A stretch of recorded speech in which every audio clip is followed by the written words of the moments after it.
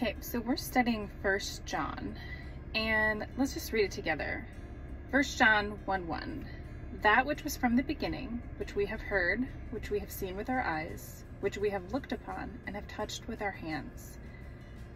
Let's just stop right there. He says, that which we have seen with our eyes, which we looked upon. Okay, why would he repeat himself, saying the same thing over and over again?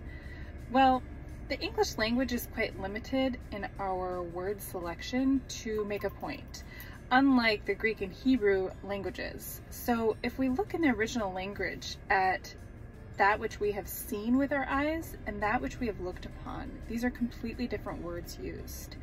This seen with our eyes is like a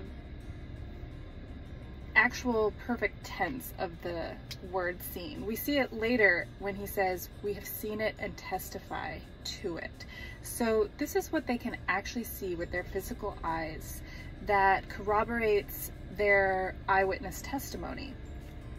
When he talks about which we have looked upon, this is the kind of looking that an apprentice might use with a master or an intern. So the purpose of this looked upon is to watch the master with intent to learn. Okay, so these men that are writing these eyewitness accounts walked with Jesus, talked with Jesus, sat down with him, followed him in his teachings and his healings. Okay, they learned by looking upon the master so that they knew how to be the new kind of human that Jesus Christ himself modeled for us to be. I think a really fitting quote that can go with this understanding is, "A quick glance at Christ never made a man a Christian, for the eyes of the Christian are fixed and wondering on Jesus Christ." So let's think about if we are just glancing at Christ, maybe just using one verse devotionals quickly in the morning or in the evening, something that makes us feel good, or are we looking upon Christ through the whole of Scripture in depth and in deeper understanding with the Spirit working through us in order to understand that truth? So this is my challenge for you.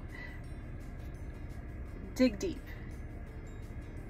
Prolong your glance at Christ and who he is revealed through the Word of God, because by knowing who Christ is in intimacy and depth of understanding, we can see and understand the character of the God who wants to redeem his world and who wants constant, intimate fellowship with you and with me.